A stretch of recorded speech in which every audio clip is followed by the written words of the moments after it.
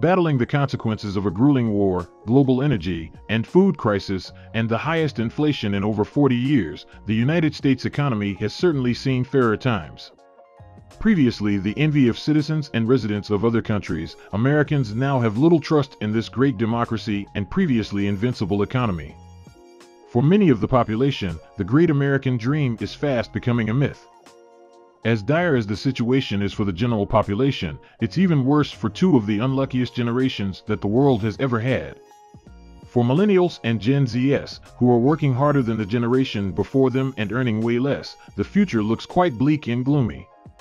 Deloitte's Gen Z and Millennial Survey 2022 found that the cost of living is the top concern for 29% of Gen Z and 36% of Millennial respondents.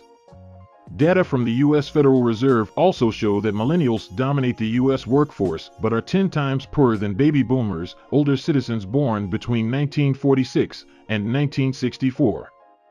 According to the Fed's distribution of financial accounts, millennials and Gen Z don't have much to account for in the total U.S. wealth. In the first quarter of the year, boomers accounted for 44.6% of the total U.S. wealth. On the other hand, millennials only had 9.5%. The huge discrepancy in no way reflects that almost 80 million boomers retired during the pandemic and lost their paychecks, while millennials had to get second or third jobs to avoid becoming completely impoverished. Let's examine a quick analogy. In 1989, when most boomers were at the peak of their careers, their generation accounted for over 26% of the total U.S. wealth. Fast forward to 2022, when most millennials are at the peak of their careers, they hold a paltry 9.5% of the total U.S. wealth, while boomers still control over 44%.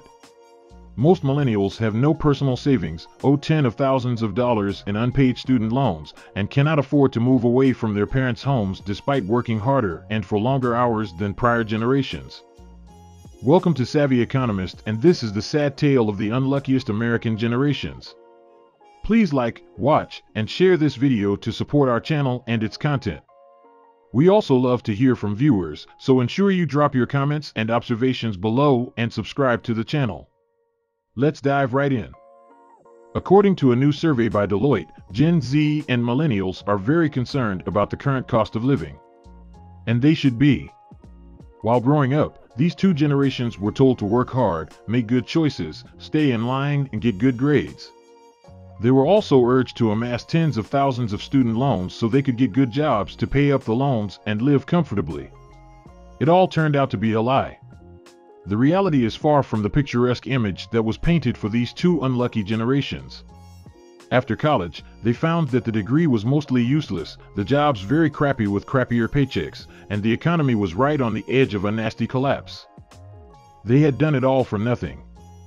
Another survey conducted by the Aging Well Hub at Georgetown University's Business for Impact last October found that almost 50% of millennials in the U.S. live from paycheck to paycheck.